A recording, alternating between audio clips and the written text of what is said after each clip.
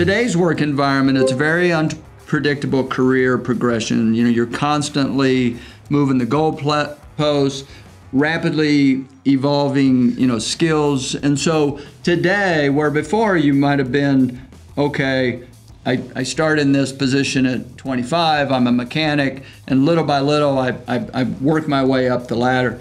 Today, because of the skill set, you could come in very early, and if you have the competency to be able to master those skills, you're gonna jump the system. Yeah. And so it's a change thing.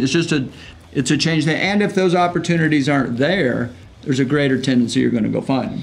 Yeah, so people kind of like to know where they're going, where they're headed. People like to know the direction, and more than ever, the ability to track, I do X, Y, and Z, and I'm going to be able to move up and take this position. That's changed, and you throw in some significant change in the environment that further exacerbates the issue.